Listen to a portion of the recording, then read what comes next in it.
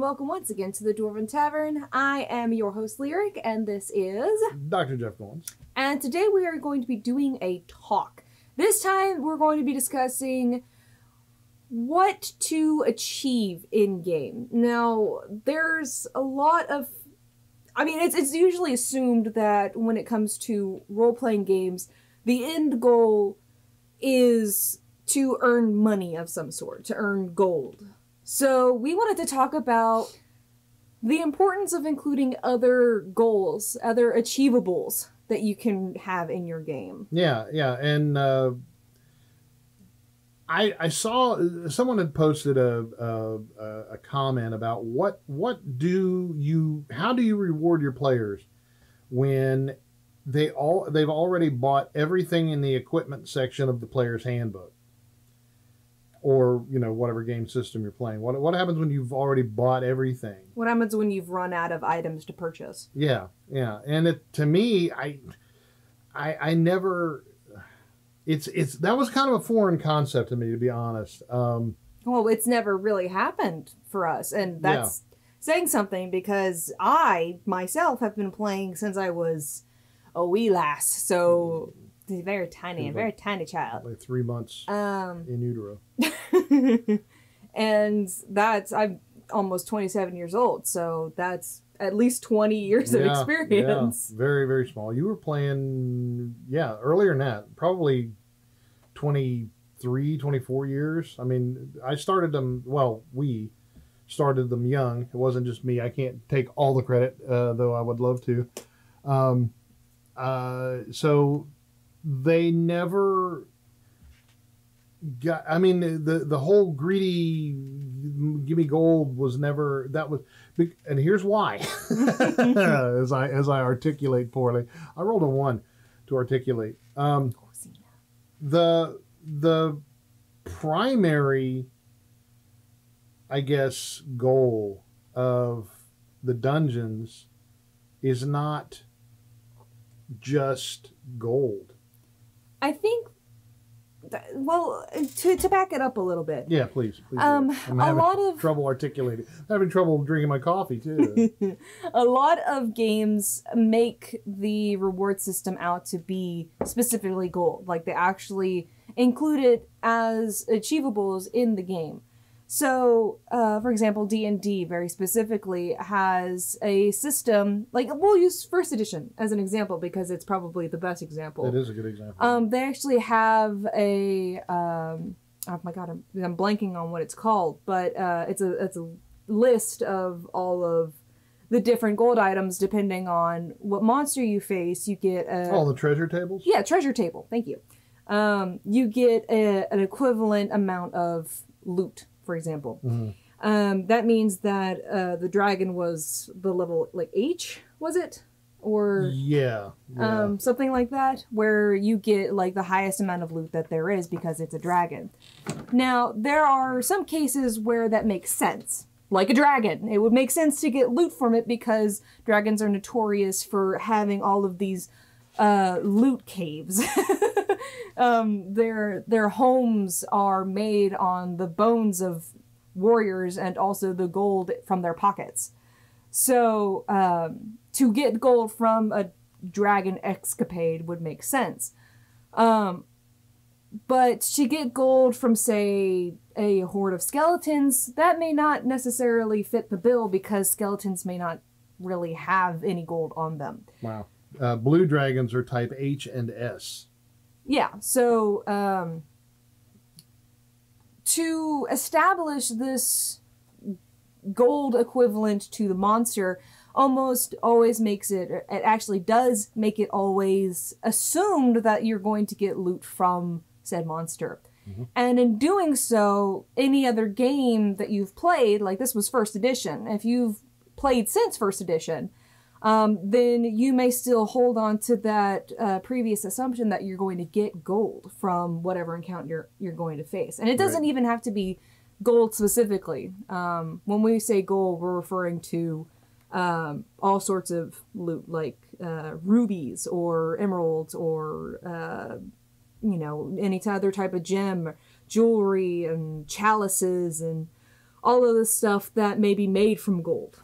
So the problem with that is that the situations in your game may be so different than what could be lined up from a book that to get an equation like that doesn't make any sense. Right, because the Dungeon Master has, you know, this thing planned. Like in one game I DM'd, my story was there was a plague going on, and it was a weird plague that struck in waves, and if your feet were on the ground, you had a chance of getting the plague, and it was assumed to be magical. But, you know, their goal was very self-evident, and that would be to stop the plague.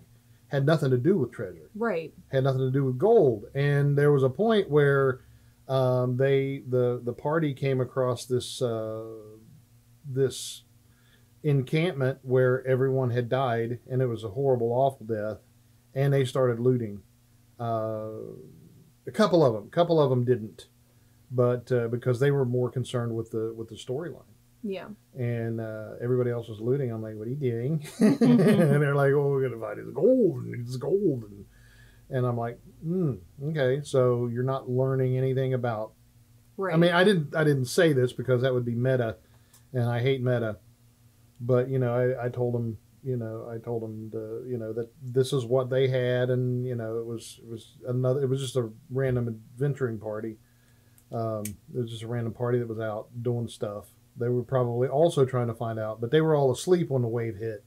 So they were all on the ground, and they all died.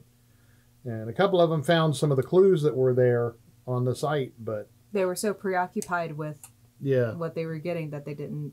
Yeah, and that is the general flavor of a lot of my games, is that only one game I think that I have played that I have DM'd for has even remotely whispered of vast treasure, and you're actually in it. I'm trying to think, and all of the games that I'm in are preoccupied with survival. Life is enough. Right, and that actually brings us to our first point, and that is that to make it out with your life is sometimes the best reward. Sometimes it's the only reward. And I think that's the difference between the games that I grew up with and the games that you grew up with, is that you were born and bred from this generation, which is the first edition, Advanced D&D. Yeah, where you got experience points for gold pieces. Right. So the goal of that game was purely the gold. The goal of that game was purely goal-oriented. The goal of that game was purely gold. So from that point on, it's the coffee. Fumble coffee. From that point on, they're only focused on getting treasure as their reward. Right. My generation, specifically our gaming group, because I'm not convinced this is everyone in my generation of gaming, we were raised on the idea of the story being the most important thing. And in story, in quests and adventures, to make it out to tell your tales was what was most important. Yeah. And surviving the encounters. I don't think I've had, and this is really gonna say a lot about nepotism in the Dwarven Tavern, but I don't think I've had one character die. Well, that's not entirely nepotistically oriented.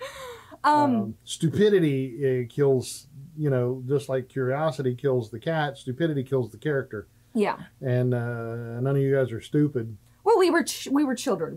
There was a lot of situations where we were naive, or our dice spoke ill of us, and we could have ended up dead, but for some reason it didn't happen that way. And I don't. The town of the crawling. If that was nepotism or not, that's up for. Well, the town of the crawling claws. I remember. Yeah, I'm well aware. They were like little bitty kids, and the town was beset by a bunch of disembodied hands that was crawling all over, and their parents had to leave while they figured out what to do about the hands. Oh my God! Well, there was a quote from that game, and I can't. Bye. Yeah. It was like, "You're horrible," is what I was told by every one of my children. It was like, "Bye, Lila," or something like Dina Heidenfield. Yeah. That was my sister's character, a gnome. But anyway, we found that campaign out, and the riches, the spoils of that was that our village was saved. Mm-hmm. Period. That was like, we didn't get any gold from that. So, making it out with your life alone is sometimes the best reward. Yeah. And we talked about this in a previous campaign, where sometimes you don't, a previous video, where there's no win. There's everything that you could do, you're going to end up with the short end of the stick. Mm-hmm. And the best case scenario in that situation is just to be alive at the end of the game. Yeah. So in that moment, you're not thinking about gold so much. Right. And that's really true. So the dungeon master, or the game master, whatever game system you're playing, the dungeon master has the ultimate responsibility of providing the characters with enough story content to ensure that they're not just, I don't like the term murder hobos, but that's what it is. Prevalent. There was something, an addendum I wanted to add to this, is that when we're talking about gold, but this could also be like credits if you're playing for or money, or just wealth. Yeah, that monetary value. Yeah, is I guess what we should be calling it, because this is true for any game. Yeah, because in D20 Modern, there's no money. There's only your wealth check. Yeah, and if you can roll, it's like a DC of your wealth, depending on what you want to buy, you have the money to do it. But you're still wealth oriented. Yeah, and rewarding characters is the ultimate question. What is a treasure type Z? Treasure type Z? Yeah. Oh man, I've never heard of that. Which I guess goes to show how much money I've gotten in the past. We do have a first edition campaign, so I'm not completely. Yeah, well, that's the one that has the gold in it. Oh yeah.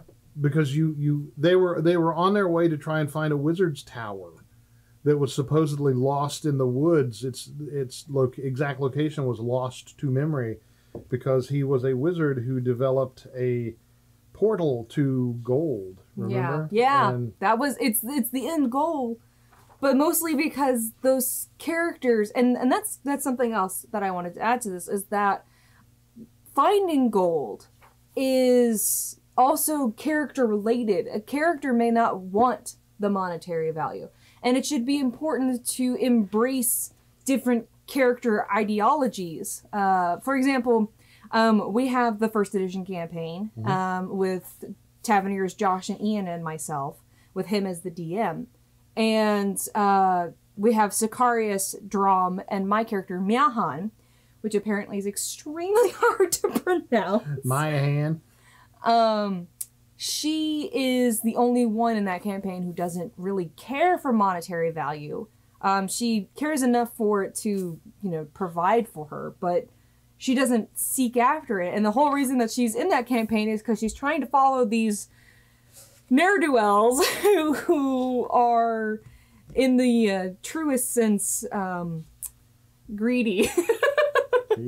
But they're businessmen, if you will. Yeah, and that brings up a really good point, because they said, what do you do when you've bought everything in a player's handbook? Well, Drom, which is Ian's character, the first thing he did when they completed their first major plot point, the first thing he did was he bought the half the village, half of the keep we were playing through the keep on the Borderlands.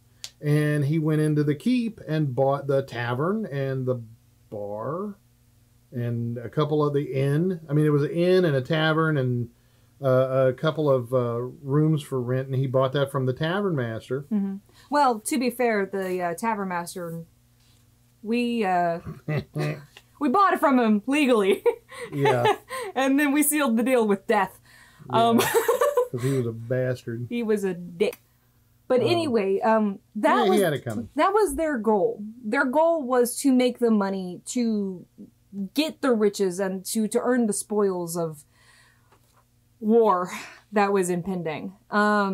Because they understood that there was a war coming and they wanted to make as much money as they can. And that was the point of the game, of that particular campaign. And that's something that you can really delve into, is what happens if you have a character who doesn't want money? What happens if you have a character who's only interested in enough money to, make a living? Or what happens if you have a character who's so invested in money he wants to be a king? Yeah. And these are all character types that can bend the rules of money and monetary value in game to your own will.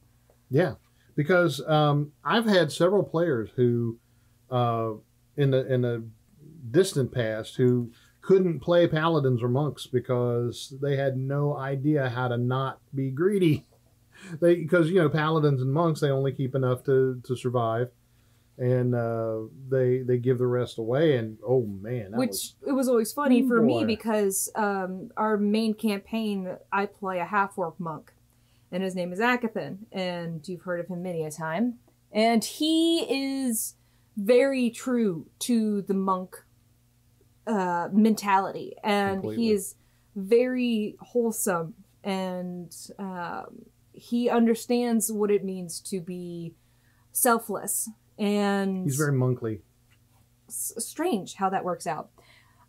He is always offered gold at the end of any encounter that has some, and he's like, what do I need it for? And the only time that he's taken gold was so that he could give it to someone else. Yeah. Because if he didn't get it, then here's this bag of gold. Why? But he's actually given his gold to the other players. Like, he's like, okay, I want enough to buy a new weapon, because he was still very low level. He didn't have the established flurry of blows yet. So he still needed something more powerful than his fist. Yeah. And he's like, I need enough money to buy me a sodagarami from the Oriental Adventures, because he's actually... I thought he used a tetsubo. No. Sodagarami. The pitchfork that has the... Yeah. No. But he... because he wanted something that wasn't a knife. Right. Which that didn't really matter because it was still pointy. But anyway. But it had a wee bit of reach to it. Yeah. He had a quarterstaff beforehand, so he was just building off of that expertise. Right. But anyway, he's like, I just want that money, and then I'll give the rest to whoever wants it. And then I'm pretty sure Coyote and Ulfsharker were like, we'll take it. The bard and the fighter were like, me. I'll just throw this away. No. Yeah, that's how it went pretty much. Or he gave it to the town's orphanage or something like that, because that's the type of monk that he is. Much to the bard's chagrin. I'll sing a sad song. Sing a song of loss and betrayal. He gave the money to orphans. I could have bought new boots. But yeah, and so playing the character to the non-greedy. I'm still looking for treasure type Z. Will-o'-the-wisp is a treasure type Z. Is a treasure type Z in the first edition player's first edition monster manual. I think there, treasure type Z. So it is, Ka. I had to look all the way to the W's. Thank you very much. So treasure type Z is 20% 1 to 3,000 coppers, 25% 1 to 4,000 silvers, 25% 1 to 4,000 electrum, 30% 1 to 4,000 gold, 30% 1 to 600 platinum, a 55% chance of 10 to 60 gemstones, a 50% chance of 5 to 30 pieces of jewelry, and a 50% chance for any 3 magical items. Wow. Now, the thing about the first edition, which is a very good example that you brought up, is that the first edition had 2 values for every type of magical item that you got. It had a gold piece value, and then it had a XP value, the experience point value. If you kept the item, you would get the experience or the gold piece value in experience points. If you sold the item for the gold pieces, you got the experience point value for it. Yeah, I don't like that very much. Yeah. But that's another reason that drives people for the money rather than the story. Mm-hmm. Yeah. And the other thing is, I generally do not allow magical items to be sold in game. I do not have... I've got a couple of hedge wizard shops here and there where you can get like a minor potion of healing or 2. Maybe something that's blessed or something like that, a couple of scrolls. But magic in my universe is so very closely guarded that it's usually not available to the general public. It's all found and traded amongst players, and other than that, you can't go into a medieval Walmart and say, I would like a staff of the Magi. No, that's not a thing. Even if you've got a mountain of gold, you can't buy things that aren't there. So another point that is being made here is that the availability of the treasure is not as available as it's made out to be. Yeah. So that's something on the DM definitely is to know. I mean, not just with gold, but with magical items, what is appropriate to give your characters. And like you can still give your characters gold for defeating, say, a basilisk or a dragon or a known hoarder. Someone a monster that likes shiny things like goblins. Like you clear out a goblin horde. Chances are you're probably going to find some stuff that you could use. But like that's up to the DM to understand what monster equates to what money. Yeah. And the Dungeon Master's Guide has that, but I don't really think that it takes every situation into consideration. And how could it, in all honesty? Right, yeah. It's more of a set of guidelines, as they say. So and, it's on top of the Dungeon Master. It's on the Dungeon Master to make sure that despite what the guidelines say, it's not appropriate for most situations. Yeah, because there were many times when I was dungeon mastering these guys, and they would come across a monster out in a field that had a very high treasure type, or a very high % chance of having a hoard of something, and it didn't have anything on it because it wasn't home, or some other thing happened, or something that didn't normally have treasure did because it was in a place where there was treasure. So common sense and logic has to supersede all the rules, especially if when you're talking about the infinite variables possible in universe, which is it's all about quality over quantity, because when your storyline is when it is the tits, when the storyline is the cat's pajamas, bee's knees, the bee's knees, which bees must have really cool knees. Cool knees. I don't know why that is. They carry the pollen. Carry pollen. And the pollen is what makes us alive. sweet nectar of insect vomit. But the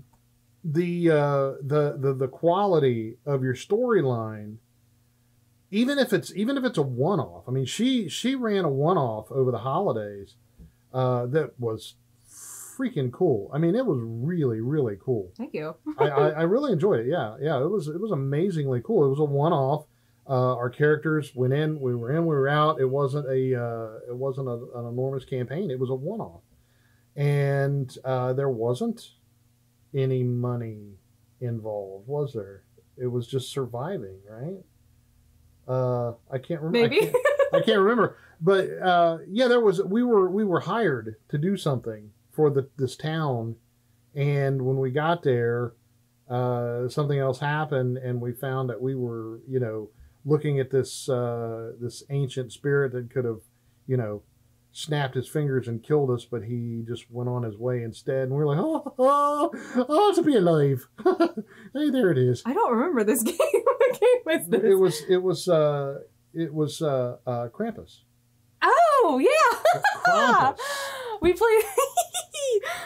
I forgot all about that. One of the greatest games I've ever played. What is that? I forgot. I run so many fantastic games. I have to be more specific. I forgot all about that.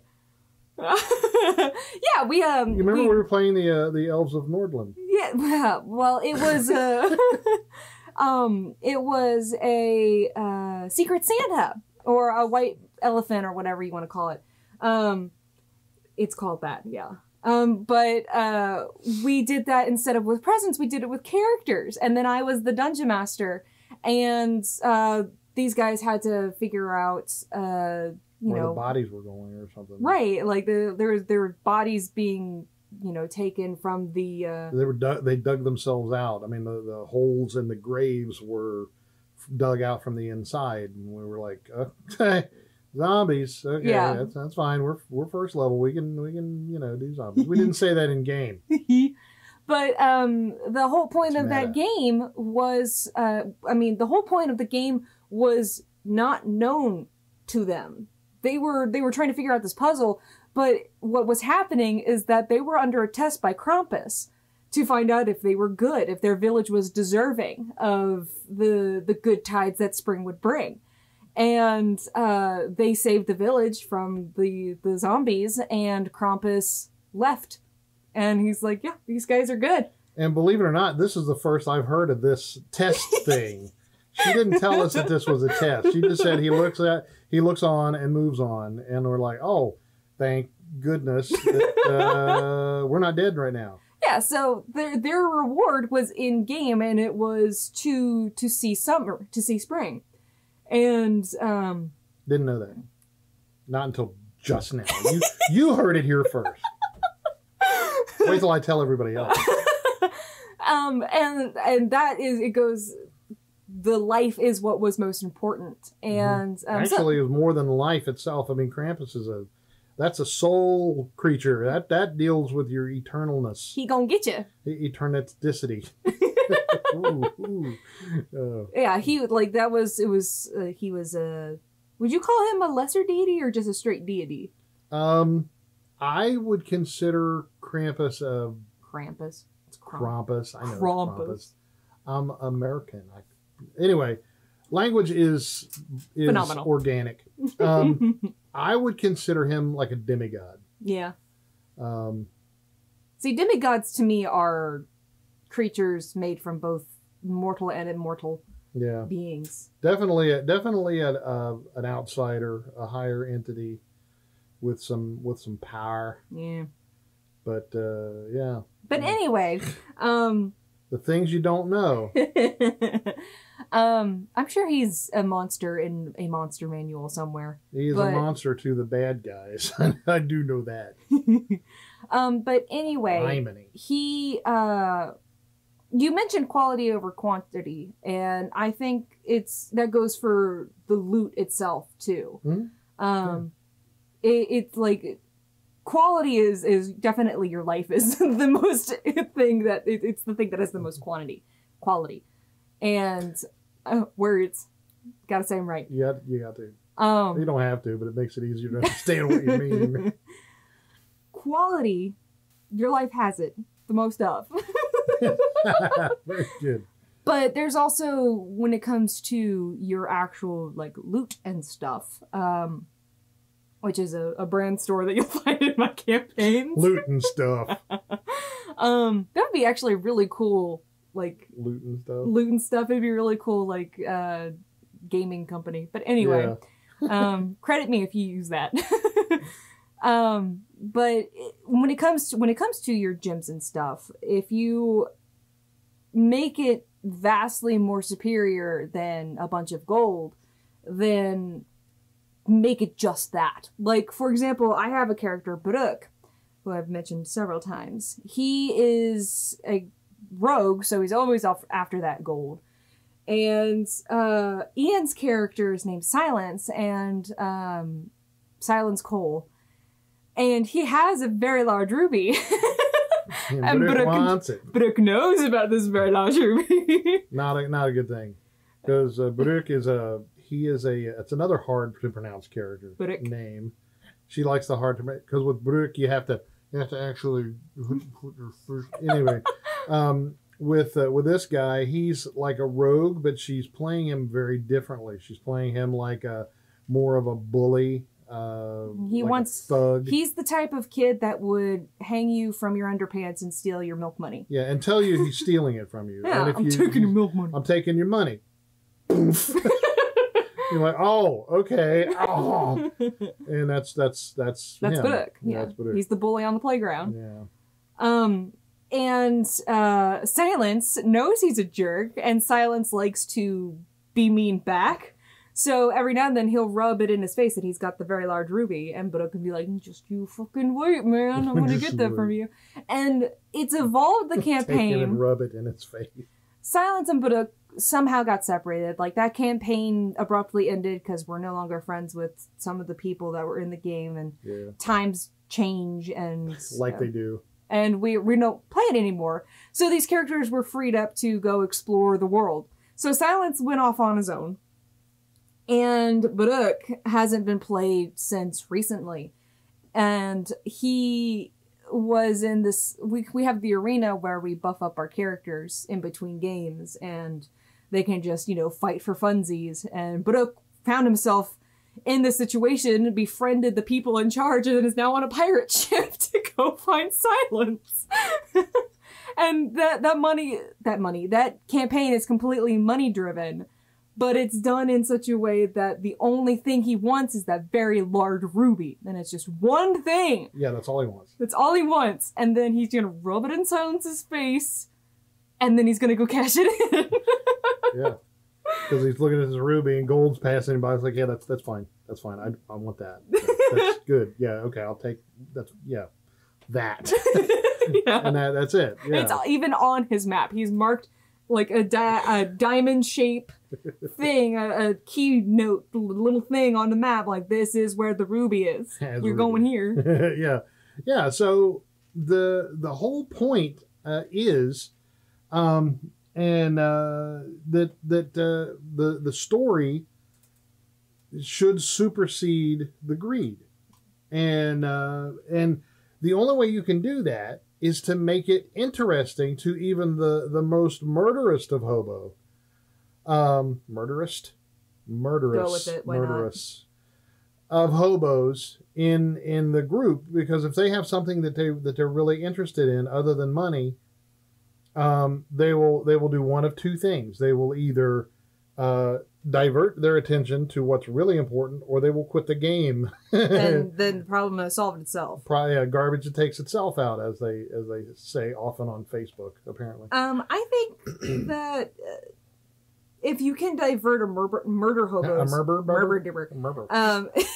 if you can divert their attention.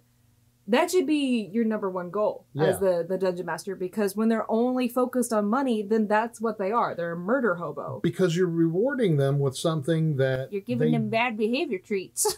When you divert a murder hobo's attention to something that's more important, like the story, then you have given them a gift that keeps on giving, because then they realize that there's more to life than just killing that merchant and taking his gold. Yeah.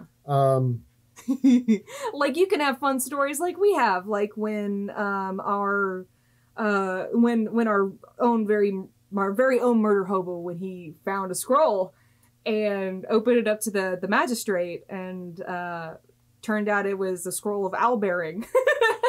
Yeah, the magistrate turned into an owlbear.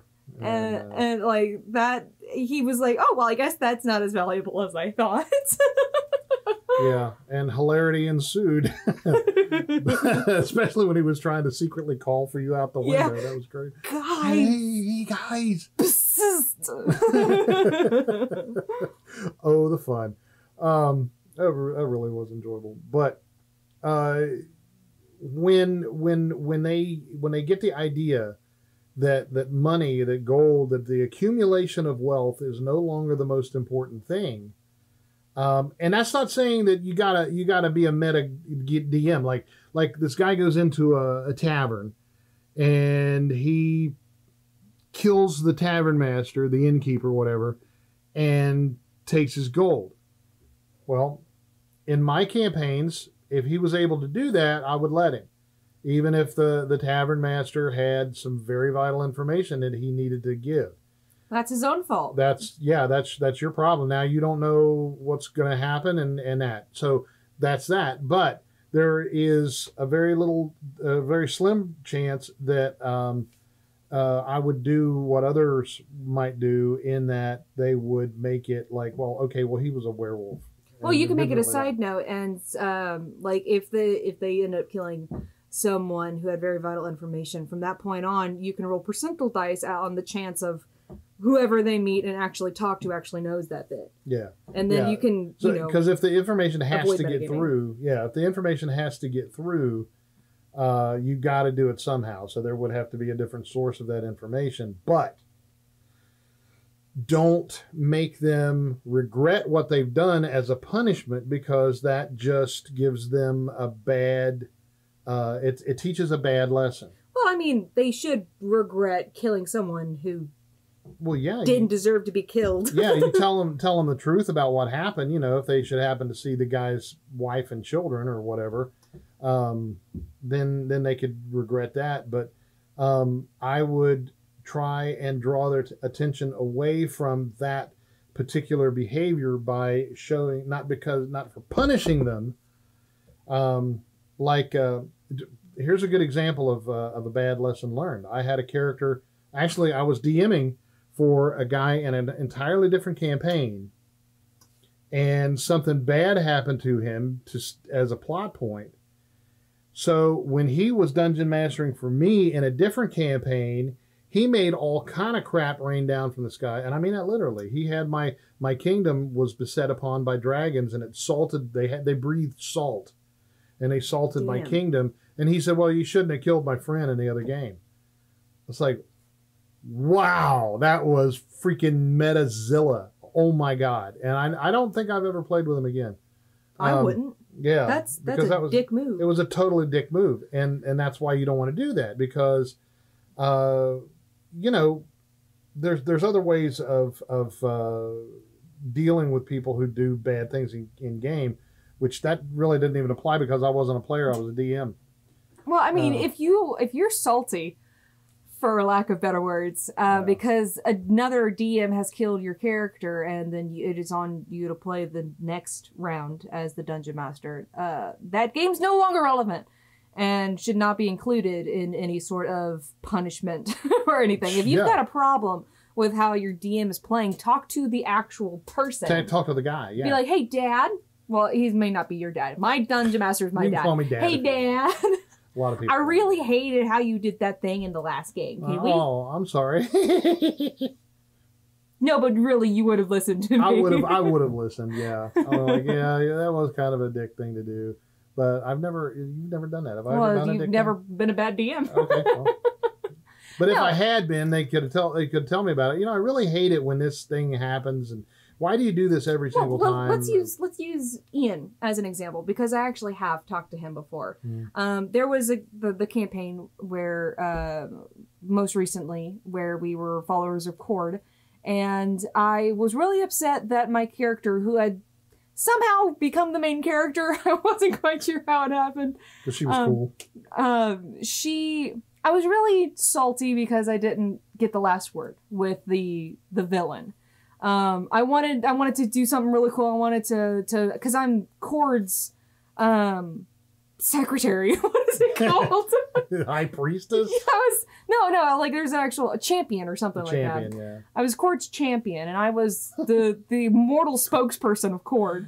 And grabs the villain and goes, and that's why, oh, she's dead already. God. And I wanted to punch this aboleth in the face and have the final word by saying, Cord sent me or something really stupidly heroic. And I ended up just punching him, and he blasted me away, and then I swam up because we were in the water, and I had water breathing on. I had, like, cast a spell for water breathing. I swam up to him, I punched him again, and he started to convulse and, like, have cracks in him. And the way it was described, it didn't sound like he had died, but he was dying and starting to implode, and he was going to explode and destroy all of the underground.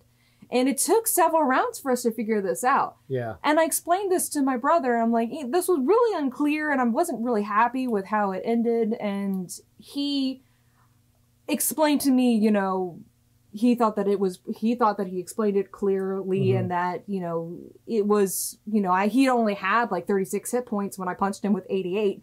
And punched him in half, basically. And I definitely broke something.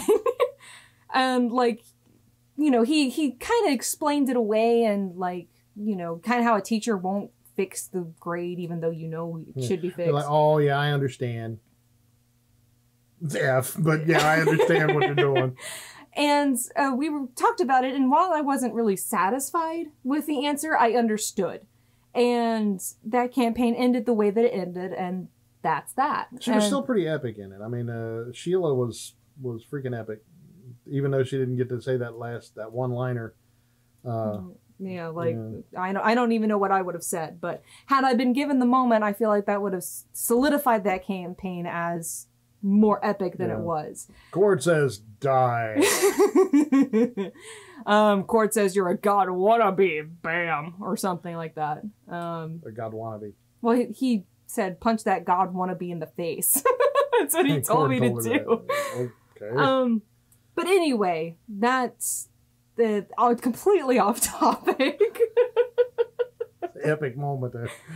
But what the point that I'm trying to make is that even though that didn't fix the campaign's ending, it let my brother know that I had a little bit of an issue with it, and maybe next time when we game, it can be a little more. I mean, it was really in favor for the characters. We really got off with a lot of things going. Like, we could have died horribly very early on in that campaign. Horribly, at many points. So I guess each of our characters were out of their element. Yeah. But, and again, in this campaign, the whole thing wasn't about gold. Our characters were hired by Josh's bard to be his bodyguard while he investigated the Underdark. And after a certain point, for my characters, like, I can't speak for the rest of the characters, but for my character very specifically, it was no longer about the gold. It wasn't really about the gold to begin with, because since I was a cleric of priestness, I was a priest of Cord. I'm just forgetting all of my words. I was a cleric of Cord. And my main goal was to spread the word of Cord, and I knew that they didn't have Cord in the Underdark. Yeah, so I'm like, I'll go for gold, but I'm really there for Cord. And then after a certain point, I was more concerned with my friends' well-being rather than my clients' pockets. Yeah. So after a certain point, Sheila did not care about the gold at all. Right. And that was the same way with my character. Yeah. Thrinder.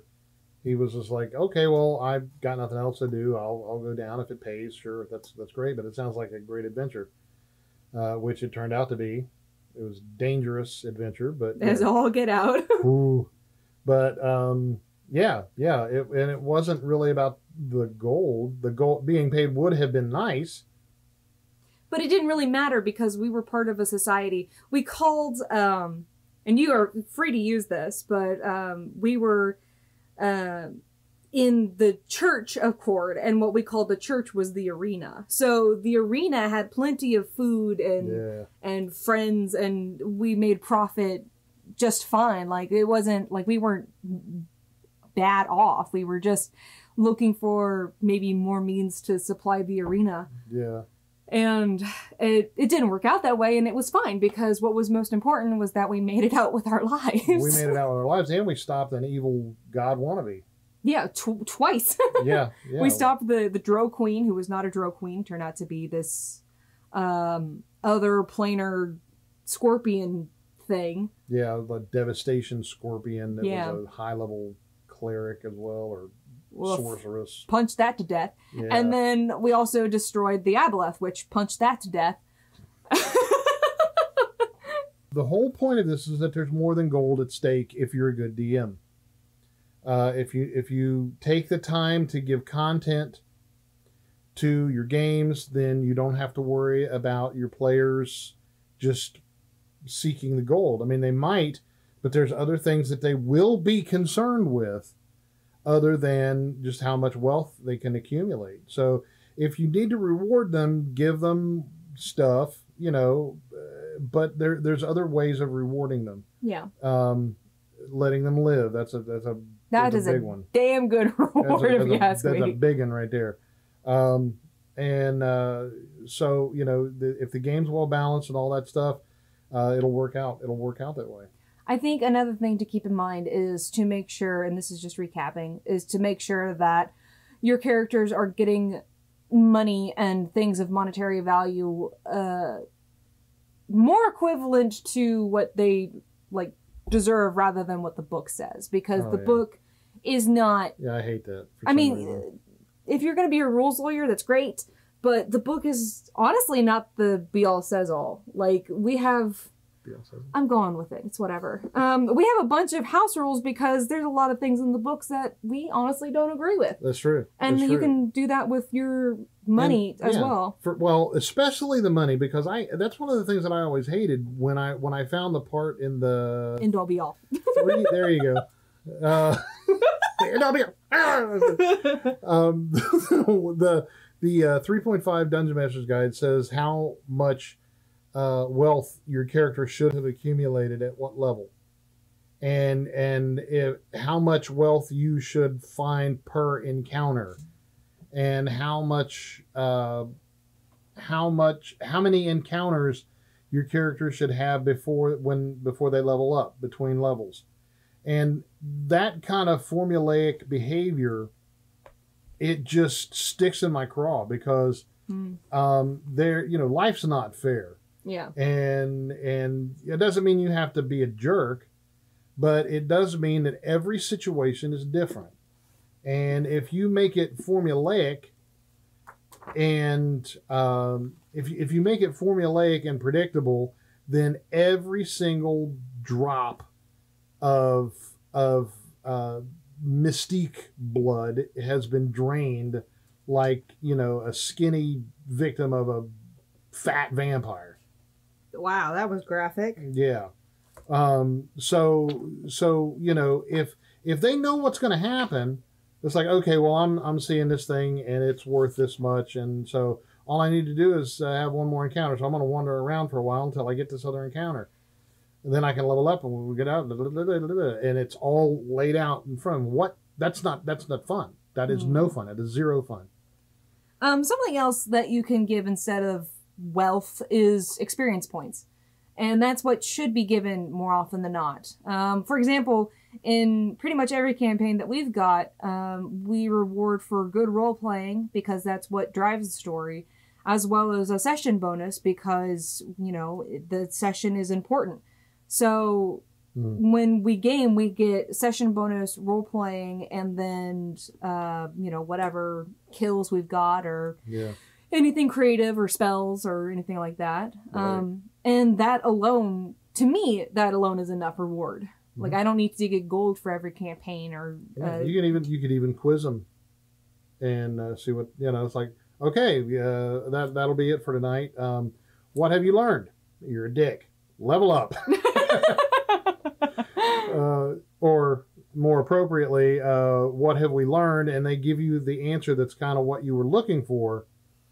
And then you can award them with a level, or, you know, because that tells you a couple different things: how much they were paying attention, how well you delivered the information, Is this saying that you can give?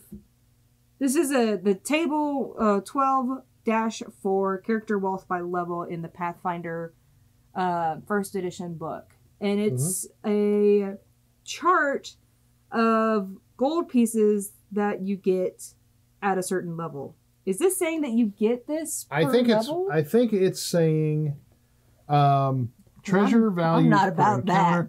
Character wealth by level. So let's see here.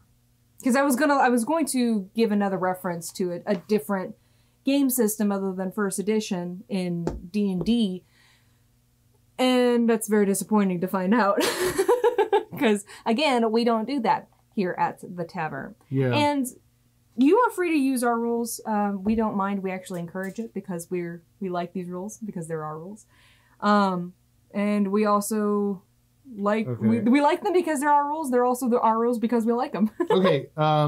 Table 12.4 on page 399 of the first edition Pathfinder is how much gold, how much wealth that an NPC of that level will have. Oh, gotcha. Well, that's not bad. It's not bad. So if you encounter a 20th level fighter, he should have 880,000 gold pieces worth of gear. Damn. Yeah. And good, because I was worried for Pathfinder for a second, but these are kind of outdated now that the second edition has come out. Kind of. You'll have to cover that in one of your videos.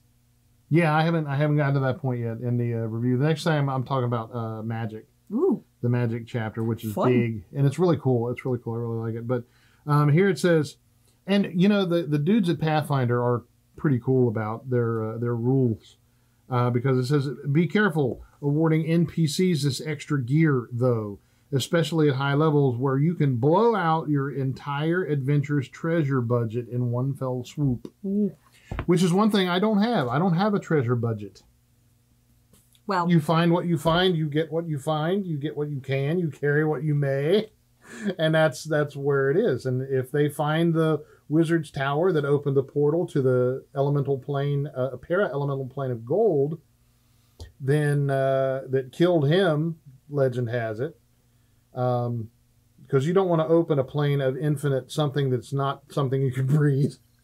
And in this case, it was the legend had it that it was the plane of Earth plane that was all gold, and that's what he was searching for in his tower. And the legend has it that he found it and drowned himself in the very thing that he was searching for. That's what the legend is. Whether that's really what has happened or not has yet to be discovered by these guys. But I'm just going to make sure that my companions, who are like brothers to me, don't get themselves killed along the way. Yeah, or deserve it. But there's no budget, and if they find it, and if it happens, then they've got this, infinite portal of gold.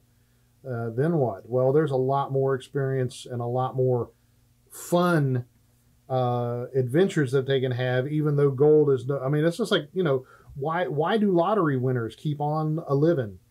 Why do billionaires exist? Why do billionaires exist? Why do they keep trying to accumulate more? I'm sure that any one of the billionaires, they could be Batman, and then they choose to live the way that they do. Yeah, well, that's their choice. But the thing is, even Bruce Wayne was still running his companies. Well, the difference between real life billionaires and Batman, aside from the vigilante aspect, is that we don't know that. We don't know that there are no real life Batman. The difference is what I'm saying is that he was a very well-known donator to charity, and are you saying Bill Gates is Batman? No, he's too old. He's dork man. But if I were a billionaire, I wouldn't be a billionaire anymore because I would be spending all that money for other people. Well, yeah, but it's hard to get rid of that kind of money because no, it isn't. Not when you shop like I do. No, I would helm all of the homeless veterans. I would put all of my money. All of that stuff would eventually make you more money. don't want money from it. I've got all the money that I need. That's the point. You can't get rid of it when you get. Yeah, the movie Brewster's Millions.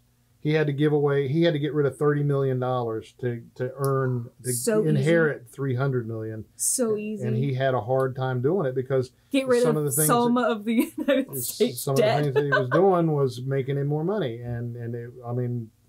but it's neither here nor there. The point is, I'm too giving. I'm too caring for that much money. Right. You really are. The point is that billionaires who obviously don't need anything else go and try and make more money because there are more interesting things to do than just make money. It kind of gives the answer to the question that you brought up at the beginning, which is, what do you do when you've bought everything in the player's handbook? You buy it again.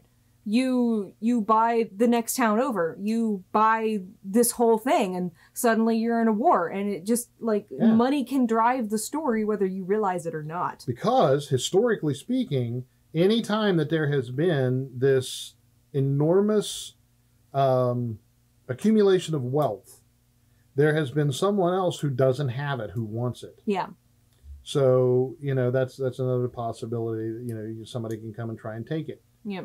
Everybody would come and try and take it. And your character could die, and then suddenly another person who, the NPC that killed you has all the money now, and then you can roll up a character to get that money back, and it just becomes this grand story of, we'll say, Callum the Great, who died on his pile of gold. And now you have to seek the Castle of Callum, which is this legendary castle of gold. Yeah. And use it to your advantage. Yeah. Which is what we're saying. Absolutely. That's cool. So I think that's about it for this discussion. I hope you found that the information was something that you can use, or inspired you for new ideas, find relevant. Expanded your horizons a little bit, maybe. Hopefully, that's what we're here for. So, on behalf of the entire cast and crew of the Dwarven Tavern, I am Lyric. I am Dr. Jeff, Hammerhand. And we wish for you to want for nothing but adventure. And at first I feared it, then I charged. Thanks so much for watching, and we will see you next time.